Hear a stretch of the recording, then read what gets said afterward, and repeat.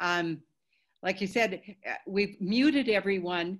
I'm hoping that we will be able to have an exchange. If you have any questions during the presentation, or if you have comments, I'm hoping we can learn from each other. Please put them in the chat box.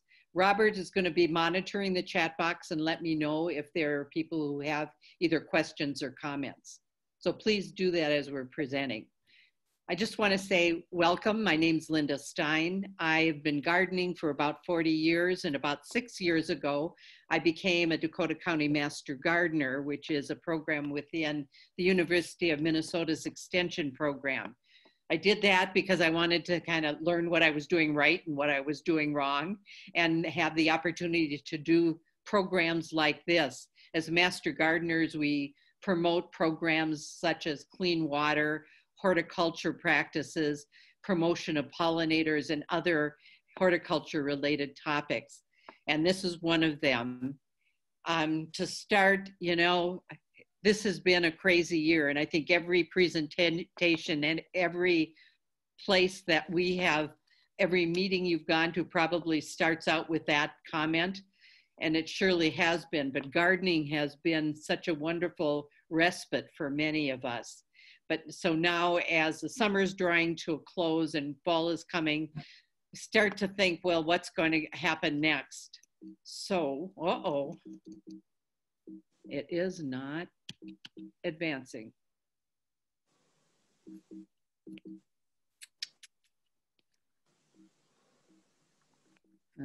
It's not progressing, Robert. So do what you did before.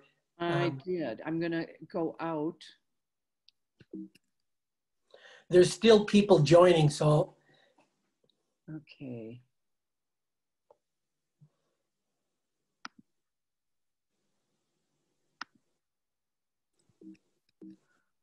I'm sorry. This was working a minute ago. There.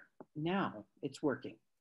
So I'm looking, I think we all have kind of mixed feelings when we get to this time season.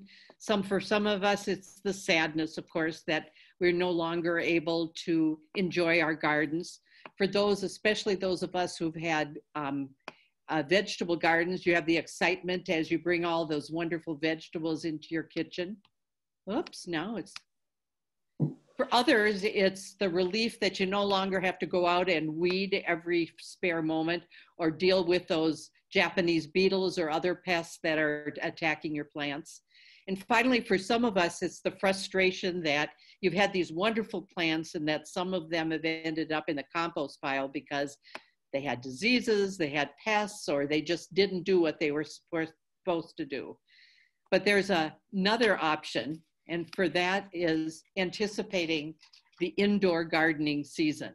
So there really is an opportunity to go and look at gardening into the future. What we're going to focus on tonight is what plants from your gardens are candidates to move indoors so they can be enjoyed next summer. So I'm not talking about just plants that we're bringing indoors, but what are those plants that really could survive over the winter in one form or another so that you could use them next spring. We're going to talk about how to prepare the plants for the move, and we're going to talk about some of the conditions in your home that will allow those plants to thrive.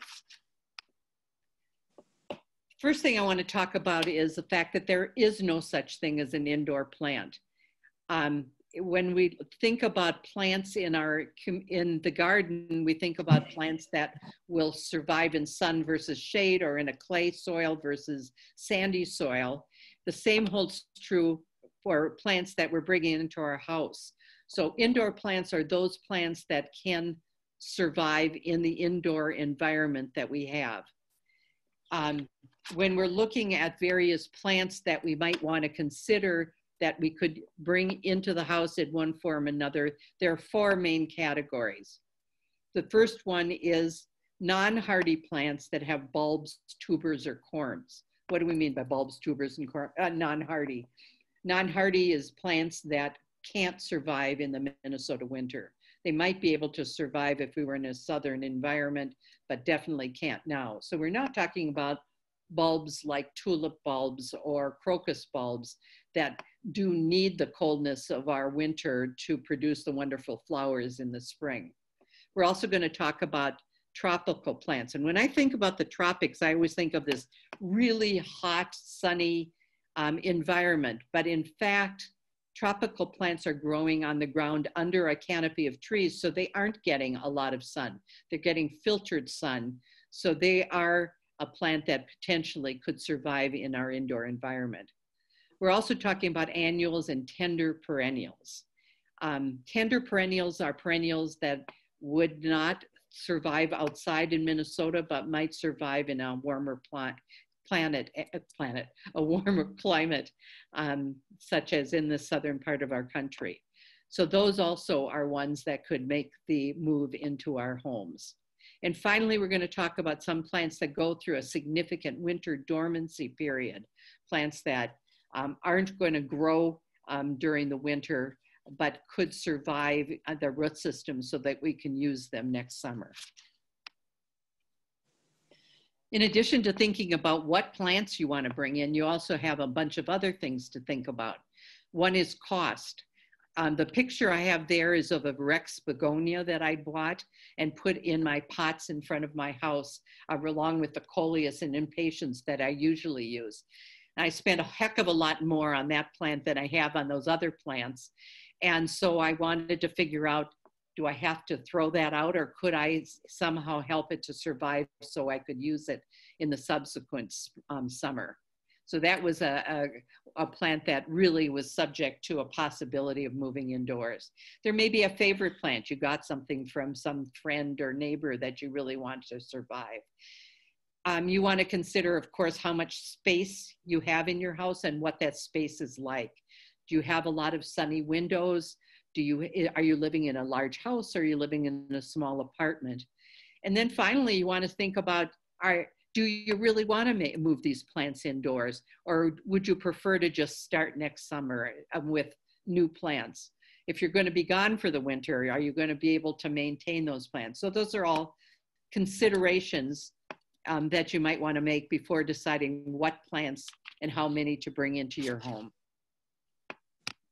So thinking about, there are three main categories that we'll address relative to how you deal with the plants as you move them into your house.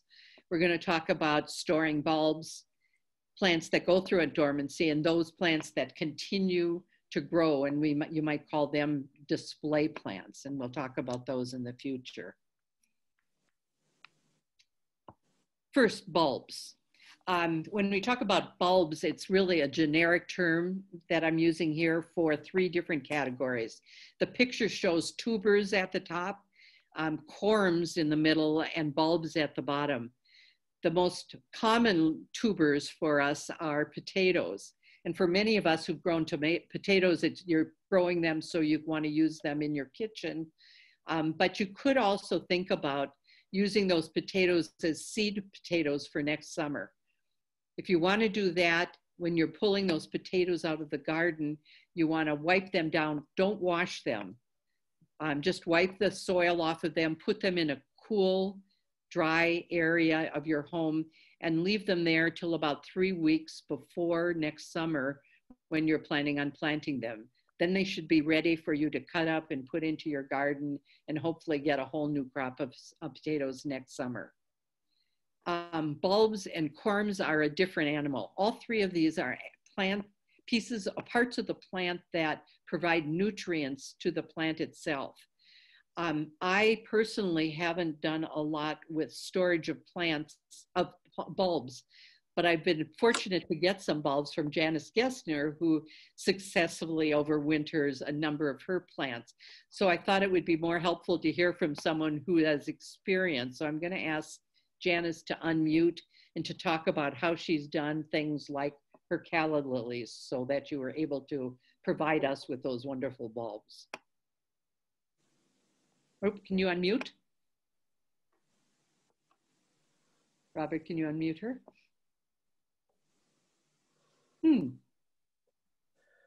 Let's see. Is that okay? You cannot hear me? There she is. Yes, we can hear you now. Okay, all right, here I go. Okay, so I have calla lilies actually that I received from my mother who died in 1997. And year after year, I have saved them. Um, and the way I do is just, I actually have started digging now. You could wait till it's a little more frosty, but I start now because I have so many. And I cut off just right above the, it's called rhizome, you know, so there's a little bit of the stalk. And I just lay them out in old wash baskets and one layer. And they've been sitting in front of my garage and just drying out for 3-4 days, maybe longer. You know, you want to make sure and I turn them around so they're totally dry before, you know, just a second, I'm gonna turn this off.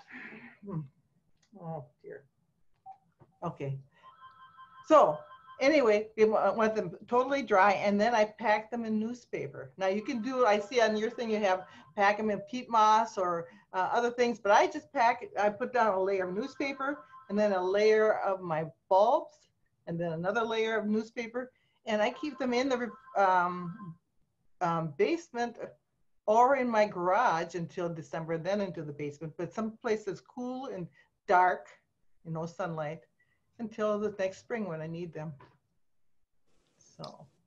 Thank you. And they are, I can vouch for the fact that they come out and they produce wonderful flowers the following year. Yeah, as year after year, and they multiply each year too. So. Well, I know someone has offered me some dahlia bulbs, so I'm looking forward to trying that and having those available for me for next summer.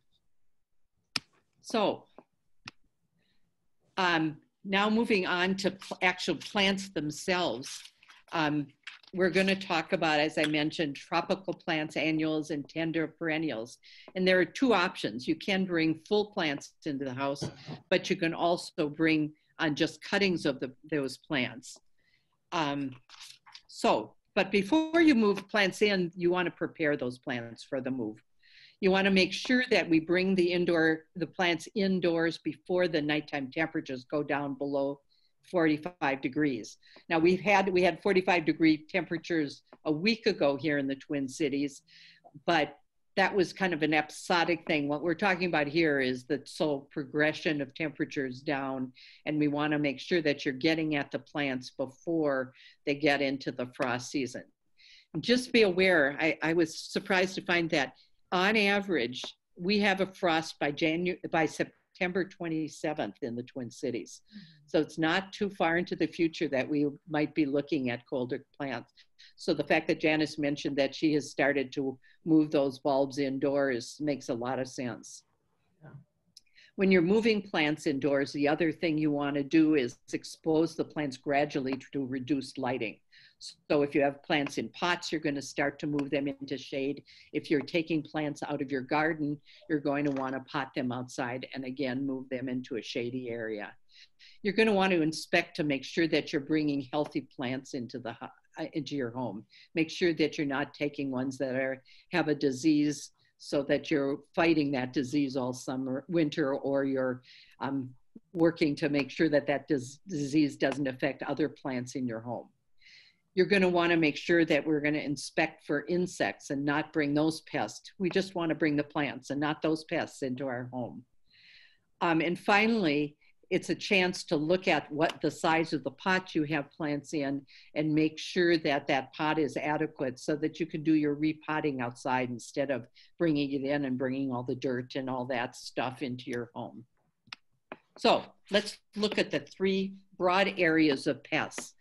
There are really three categories of pests that we're going to look at. The first group are those that are leaf-dwelling pests. Those include aphids and spider mites, scales, and mealybugs. Those bugs like to live on the plant, on the leaf and on the stems. Generally, you have to make sure you look under the leaves of those plants to make sure that they're not there. That's where many of them will reside. To get rid of them, take your hose, wash them down. Make sure that you're not, the hose spray is not harming this leaf, but is strong enough to just push those pests off of your plant. You can also, if you have the plant in a pot, you can dunk that plant into a water, put it in the water for 10 to 15 minutes, and those little guys should float to the top and go away from your plant.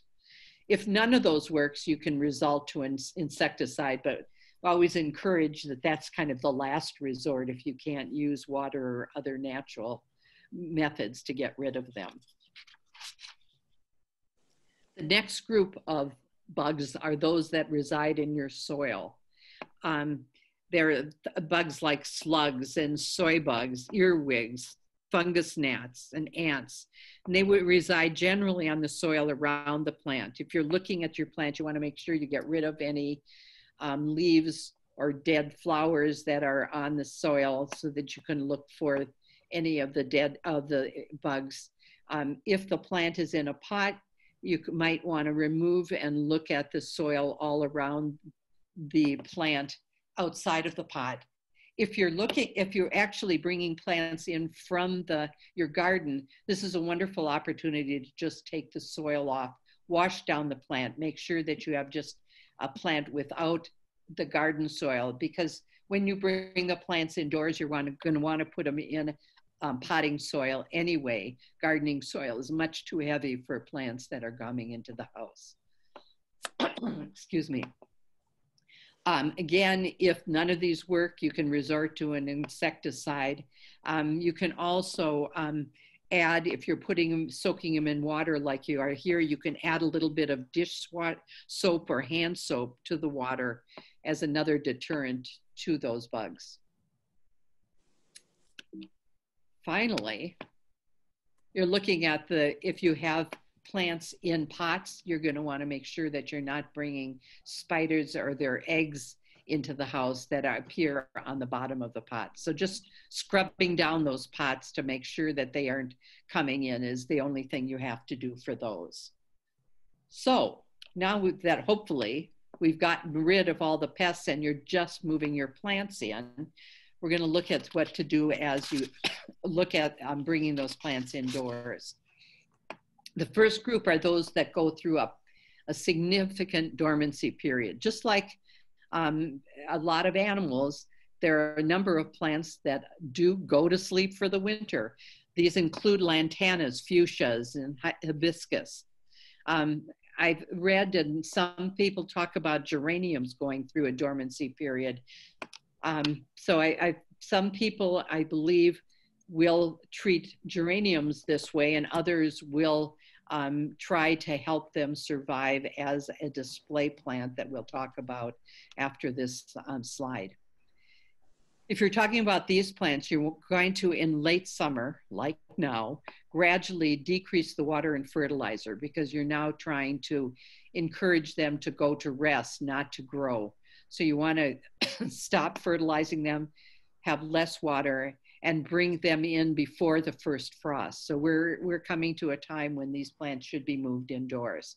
You're going to place them in a dark location, a cool location, just like Janice talked about with the bulbs, because again, we're now letting these plants rest for the winter. We're not encouraging growth. What we're going to be trying to do in this location is to keep the roots from drying out. You don't want them to dry out, but you don't want to encourage growth. So just keeping them lightly moist during the winter. Hopefully then in the next spring that you'll be able to retrieve those plants and grow them next season. The next group of plants are those that will have slow growth. They still have somewhat of a dormancy period, but that dormancy period just means that they're growing slower. They don't need the amount of energy that they did during the summer. This group, it does include geraniums and hibiscus, succulents. When you look at these are the plants. You want to make sure you're bringing healthy plants into the house. You want to dig out and pot in a medium-sized pot so that plant won't be root bound. As I mentioned before, you want to make sure that you're planting in potting soil. Garden soil is just not going to allow the soil and the water to drain adequately in the house. And you want to make sure you're placing in these plants in a bright, cool spot. If you're seeing new shoots coming out, you're not, again, don't want to encourage growth during this period. So you're going to pinch those back so that the energy of the plant can be maintained in the root system and in the mother plant itself. Water the plant when it's dry. And if you, the last statement I have here about preventing succulents from getting leggy really applies to all plants. You want to make sure that they're in a sunny, cool location and getting watered adequately so they don't become leggy during the winter season. For many of us, you don't have enough room or don't want to bring the whole plant in the house. One option is to look at getting cuttings of the plants that you have outdoors. This is, again, the prime time to be cutting those, because you want to make sure that you're cutting the plant and getting a piece that is coming off of a healthy plant that is still vibrant. You're going to cut them. You're going to put them in either water or a rooting solution until they develop an adequate root system, and then planting them in a potting soil. Make sure you're choosing tender young shoots, not ones that are rough and woody, and those will have the best chance for survival during the winter.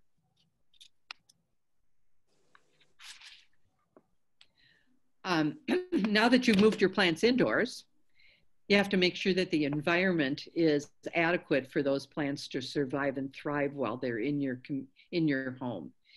I've listed 5 kind of broad areas of concerns that you might want to consider. One is the type and size of pot that you have. The second is the humidity. What's the humidity like in your home? Water is essential, of course, and light, what adequate lighting, and what kind of nutrients does a plant need when they're when they are in the home. So pots. If you're putting a plant in a too large pot, the soil dries slowly, and it makes your plant more susceptible to root rot. So you want to make sure that the pot's not too big, but if it's too small, the plant can become root bound. So looking at your plant, making sure that it fits the pot is really important. It's also important to think about what type of pot you're going to be putting your plant in. The most common pots are plastic or terracotta or clay.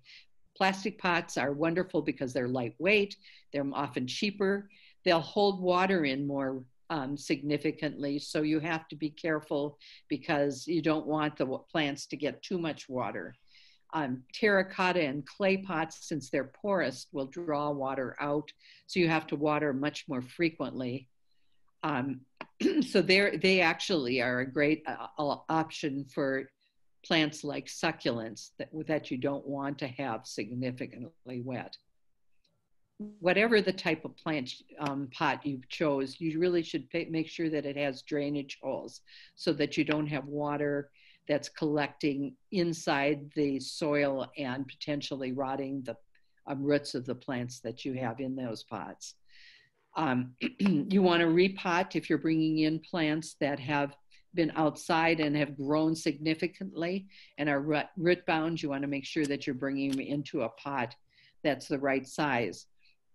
I think a lot of us think, okay, I'm moving it in. I want to move it into a big pot so I don't have to do this more frequently.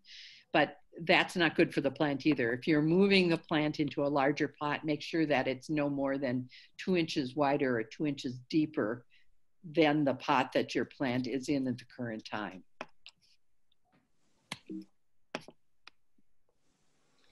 Light. Adequate lighting is really essential, even though these plants are not growing as vibrantly as they were outside.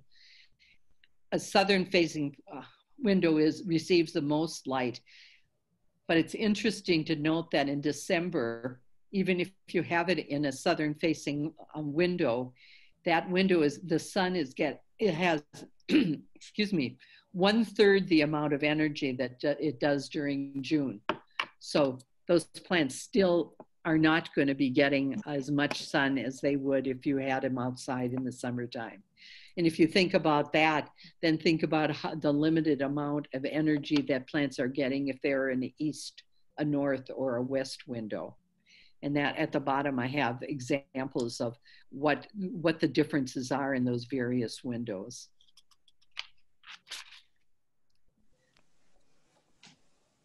If you want to look at additional light, you can consider using supplemental lighting. All the nurseries have wonderful options for you. And you want to make sure that it's appropriate for the type of plant you have. But one caveat is to make sure that you have supplemental light that's going to be turned off at each day. Plants, just like us people, need to go to sleep at night, and so they need a period of time when there is no light. So either putting them on a timer or making sure that you turn that supplemental light off each day is very important. Water. One of the biggest mistakes that people make with their indoor plants is overwatering. You want to make sure that you're watering your plants on their schedule, not yours. You know, for most of us, it's easier to say, okay, I water my plants on Monday, and then next Thursday I'll water them again. But watching your plants is really important. Look at the plants for signs of problems, for overwatering or underwatering. If you're seeing plants that are slower growing than you think they should be, if their leaves are kind of dry and brittle and the leaves start to drop their leaves, if you're seeing that the stems are somewhat brittle, that may be signs that you are underwatering the plant. Overwatering the plant, you'll see you might start to smell the mildew or mold, and the roots will start to rot. You also might feel the stem at the bottom of the plant getting a little mushy. So that's telling you that you're giving the plant way too much water. What you're going to want to do is stick your finger in about an inch, feel to make sure that the soil is moist down to that inch level. And if not, if it is, then don't water the plant. Make sure when you're watering the plant that you have water that's draining through the hole, and then remove the water that's in the pot so that, again, the plant doesn't have its roots sitting in water during that period of time. Humidity is totally different. We all know what it feels like in the winter on our skin that gets dried out. Well, plants have the same need for humidity. And there are a bunch of ways that you can assure that they have the adequate humidity. First of all, you could group plants. Plants let off water through their leaves. So if you group them, they create an environment that will support all the plants. You can also mist the plants, but a lot of people discourage that as an option because it's a very short-term option.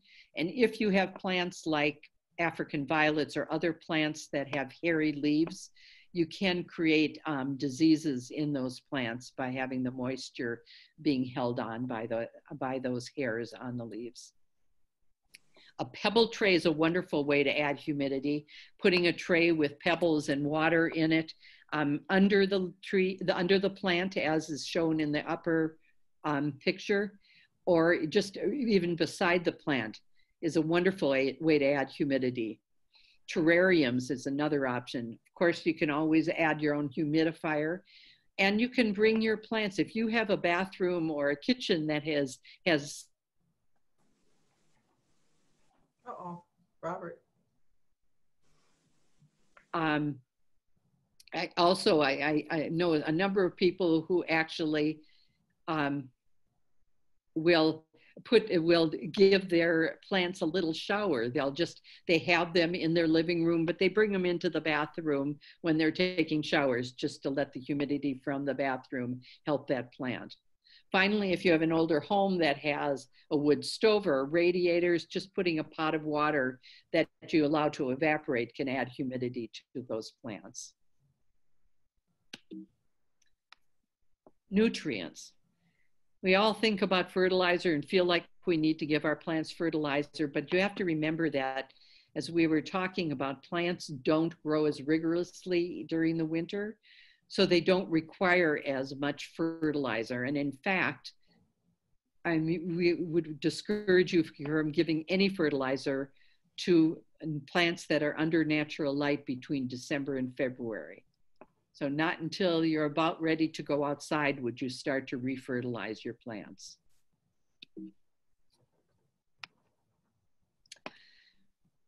This is a list of some plants that you might want to consider indoors. It certainly isn't an exhaustive list, and I bet any of you could give me names of other plants that you've successfully overwintered. Included here are flowers, but also I haven't talked specifically about, but you certainly could think about herbs and vegetables. And especially now when you can find varieties of carrots that are dwarf carrots that grow well inside, or tomatoes, little cherry tomatoes can do very well inside. So don't hesitate to think about bringing these in. I've had wonderful success with a lot of herbs. I've had more problem with parsley, and I think that it's because of the moisture, the humidity in my home, that they haven't worked as well. So other herbs have been wonderful, and the parsley for some reason just didn't survive as well. I have a list of references. Some of them refer to specific, like geraniums and fuchsia. Someone, I think at the beginning of the talk, asked about fuchsias. This is a reference to an article on overwintering fuchsias. It also talks about things like insecticide soaps that I haven't used, but is an effective way to treat plants, and gives you other information if you need on some of the topics that I covered. I've talked real quickly. Do we have any questions or comments, Robert, that we should be addressing? I don't have any at the moment, but maybe some of the participants would like to ask something. You have everybody muted at this point. I actually have one quick question, or not, maybe not a question, but a comment. You talked about doing herbs and stuff and whatnot in the house. I don't know if you are ever interested in hydroponics, but that's what I've gotten into in the winter, because I just love growing my own stuff. So I put my herbs and lettuce, spinach, and kale in hydroponics, and I just do the crack key, so I don't have to have all the pumps and everything. Just something. Wonderful. Might be interesting. That works excellent. You don't have to monitor it too much. It's just easy.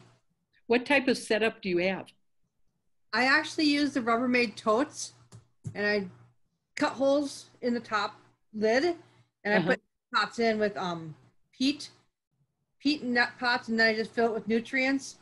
And then as you don't even really have to mess with the nutrients, because as the nutrient level goes down, the roots go down, so they stay in the nutrient solution.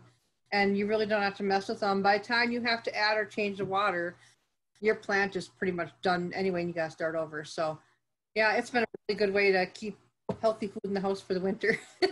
And it keeps me from getting depressed. I have winter depression, so all the indoor gardening is there's just something to that just keeps my mood up. I agree. I actually tried some hydroponics last winter, but it was a kit that I got, and I don't think you need to. That's why I was really interested in hearing what you were using. It was wonderful. It was cheap. I just buy the 3-part nutrient system and the shoe boxes and net pots, and that's all I use. That's great. Thank you. That's wonderful. I'm going to have to try some more. I was worried about having the adequate sun or light for it. You use supplemental light? I have them under T8 fluorescent lights, just really simple T8s. And you have to put the plants really close to the lights, but I have them on chains, and I just keep hooking them higher and higher as the plants grow. So it just works really well. It's really slick. Can I just comment for a moment? Some people have been asking, is it too early to bring them in? And maybe they missed out in the first part of the question. So you can talk about that again, Linda. But also they want to know if this whole slideshow can be sent to them.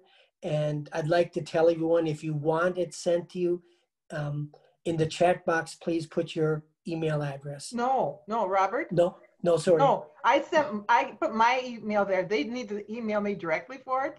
Okay. I just can't write them down fast enough. Yeah. There's over 100.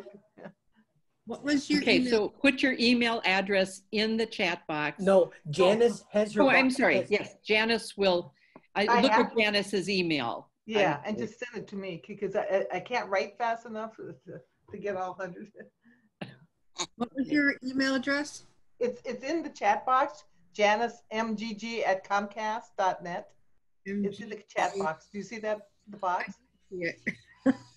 Okay, so again, Janice, JANICEMGG@gmail.com. No, Comcast. Comcast.net. Okay.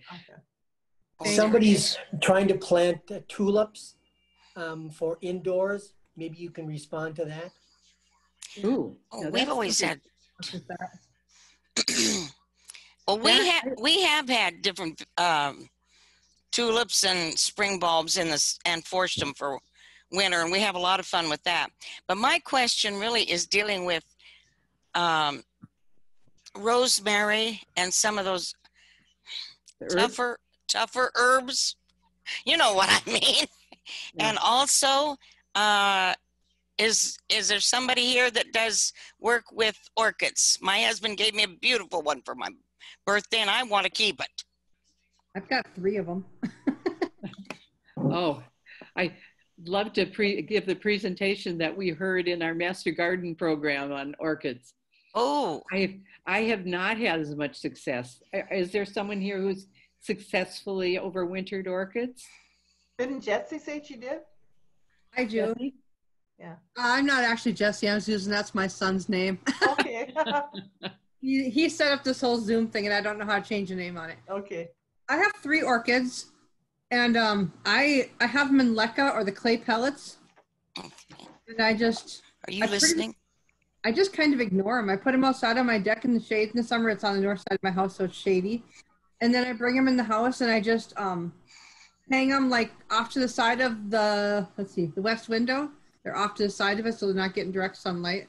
And then once a week, I take them off the wall, and I set them in a bowl of usually I melt snow water, and I set them in that for like, I don't know, 20 minutes, and then I let them drain, and I hang them back up, and they do really well.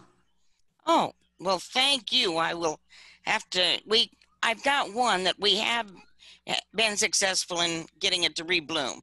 And then he got me this one this year, so I hope I can keep them going. In my opinion, stay away from the bark. Because the bark stays too wet and you get a lot of root rot, and then your plant's not going to bloom and grow new leaves, and it's just not going to thrive. Really? How come everybody says use bark then? I think they're crazy. I used pellets. I had mine in bark to start with, and they were dying, and I switched them over to clay pellets, and they've been fabulous ever since. Thank you. The bark is what you get when you buy orchid soil. Yeah. Get them out of that bark, wash all the bark off underneath warm water, and then just put them in the pellets. Or actually, like most of the orchids don't even need. You could mount them on a chunk of wood. Yeah. On the wall, you can just leave the roots hang. You can hang them on the wall that way. They don't even need dirt or soil or bark or anything, honestly. I've heard that. It's a matter of putting them in a pot and making them look nice. Yeah. I want to get back to the question someone was asking about when to bring plants in. Just reinforce, as Janice talked about with her bulbs, generally she has already started to take those in to let them dry out and get ready for their winter in the house. Other plants, you do want to make sure that you bring them in before the temperatures are steadily at 45 degrees or lower in temperature. So now is a good time. If you're trying to get cuttings of plants, you want to do that definitely now while you still have healthy plants outside, and you can get cuttings that are healthy and can be re-rooted in your house. Linda, they also want to know about what kind of temperature for the bulbs, how cold the temperature Generally, should be. they talk about 40 to 50 degrees. Do you know what the temperature in your house is, Janice? Oh, 50 to, for my bulbs, it's 50 to 70 is what they recommend.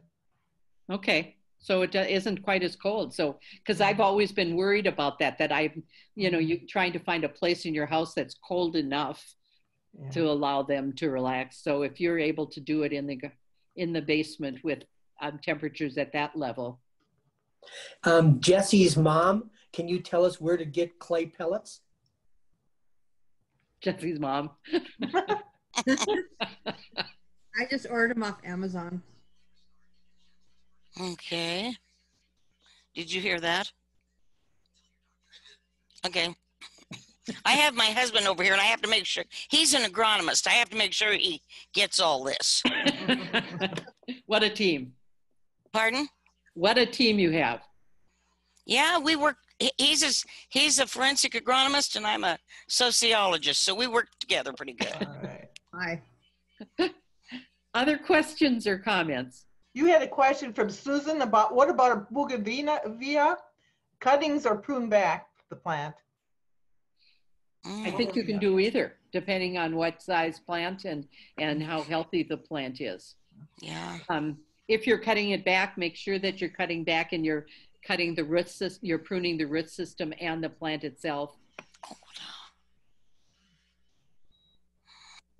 And Kelly asked, should I let the cannas freeze back before I bring those big bulbs? Say again, I missed that, Janice. What do She you said, should I let the cannas freeze back before Yes. I bring in those big bulbs? That would be similar to what you're doing with the calla lilies. Yeah, I'd bring them in before freezing. Yeah. Yeah. What about And it seems like you can get these pellets at IKEA and Eco Gardens in St. Paul. So there seems to be a lot of different places you can get these clay pellets. Well, I live in the teeny tiny town of Albany, so we don't have nothing here. We're sorry. Anything else? What about elephant ear? I've done that for the first time this year, and I really don't know what to do with them. Is that just like any other bulb? Just dig it up and bring it in? I've seen people keep them alive over the winter and not let them rest at all. Do you know anything about that? Has anybody dealt with elephant ears? When I was preparing this, there was a discussion about elephant ears as just dealing with them the same as you would with, again, other bulbs. Yeah, somebody told me that they've had really good success. They cut off the leaves, the vegetation, and they dry the bulb, and they do the same thing that Janice recommended by putting it in newspaper, because the plant's just too big to bring in. Maybe. Yeah. Somebody was asking about spearmint and peppermint. Well, my spearmint will grow outside. It overwinters fine. Yeah. You can't kill it. So That's right. I don't think you need to bring it in. No. I But agree. it's so good to make tea and stuff all winter. Yeah. Oh, I see. Yeah, if you want it inside in the winter, it certainly can survive, but you don't have to worry about it dying down in the winter. You're going to have spearmint or peppermint next spring if you have it in your garden now. I've got spearmint and chocolate mint, and it's insane. Yeah, my grandson planted it. He's so excited about his chocolate mint in his garden. Chocolate mint this year. My son bought it for me for Mother's Day. Can someone talk about gladiolas? Again, the bulbs, dealing with them in the same way that we talked about, taking them out, drying them, and storing them in a cool, dry spot for the winter. Somebody is asking about potted strawberries and lavender. I don't know why you couldn't bring those in. Has anyone had experience with? Lavender would be like any other herb that you could bring in and grow successfully. It's a mint. Yeah. I try to bring lavender and rosemary in every winter and it dies, so I can't tell you anything. Yeah. Rosemary does. Yes. I can't keep Sure. going. Isn't that funny? And it's my parsley that doesn't like to grow. Mhm. Yeah. Anything else? I have a question about herbs that are planted in the ground. They're not in pots. Can you just pot those up and bring them inside? Yeah, again, I really encourage you, if you're taking plants out of the garden, take the plants, wash the soil off of them. Off of them, okay. And then pot them in potting soil. You're going to get rid of the pests. You're going to put them in plant and soil that will encourage. Maybe that's what we need to do with those plants in the bedroom. I shouldn't have spoke. I have a question about potting soil. Does anybody make homemade potting soil, and what do they do? Oh, there is a recipe. I haven't done that. Is there anyone on this call that has created their own potting soil? It certainly is doable. I mean, there are recipes for how you include, soil and peat moss and other products to mix to make the an appropriate medium for growing. I would just encourage you to look online. We, as Master Gardeners, encourage you to look at sources that are extension services from some of the universities around the country, so that you make sure you're really getting accurate information. But I know there is information on that on the internet. How do we feel about Miracle-Gro potting soil? Because I've heard bad things about it. I don't know. I don't personally have any comment. Just again, people heard anything that's? No, I don't know.